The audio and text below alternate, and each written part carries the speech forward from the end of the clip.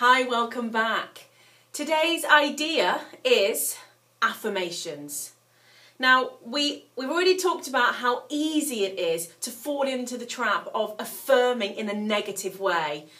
I can't lose weight. I've got no energy. Every Friday night, I always trip up, go for drinks with colleagues and then end up in the takeaway shop. I'm lacking energy and I feel guilty when I leave the kids. So we can really get ourselves into a negative state of being just from our language and our vocabulary and the words that we choose. They have such an impact on reality. So today, we're going to think about flipping those negative affirmations right over, and every time you feel a negative thought, phrase or sentence coming out of your mouth, immediately flip it over. So for example, if you find yourself saying, "I'm so weak, every Friday night I always fall into the trap of going for drinks with my colleagues and then ending up in the kebab shop. And then I feel yucky for the rest of the weekend." So a way to flip that over on its back would be, "I love how empowered I feel when I stand firm in my knowing that going for drinks with my work colleagues isn't the right thing to do for me. I love how powerful I feel when I opt for a soft drink. And then I end up going to bed feeling joyous, proud, and raring to go for the weekend ahead." You kind of get the gist, right? Now, it could be anything for you, but the trick is to intercept yourself in the moment you notice you're getting negative. Now, there are many pre-penned affirmations out there available to you. If you look up Louise Hay, if you're not already familiar with her work, now this woman is phenomenal. I absolutely admire her work and have used her work in my healing processes and my journey through all of my sort of, past relationships with food, body, relationships, etc.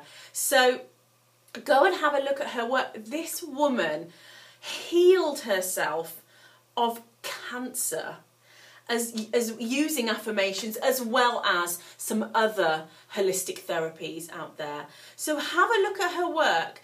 But I'm sure Louise would agree with me when I say that using an affirmation that is specific to you and an area that you're struggling with can bring so much power and can be extremely useful in your forward motion journey. Now, affirmations can be used in many different ways. You can use them verbally, just by repeating them.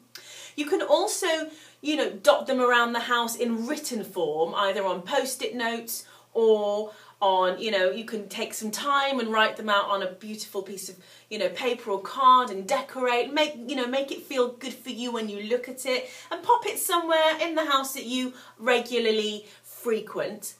Or you can pop them on your phone. Now, we've already talked about mantras and stuff. Now, affirmations are really, really only going to work for you. I mean, it doesn't work to say, I am slim, I am slim, I am slim, I am slim, but underneath you feel, 100 pounds.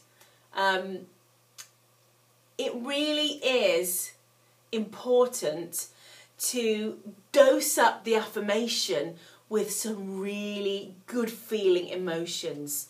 So tend to your vibration level, which we've already talked about. Make sure you're doing everything that you can to feel good, and then begin using your affirmations. Now, I will pop some affirmations in the email today for you, so you've got some to refer back to that are quite relevant to the journey that you are on with your weight loss.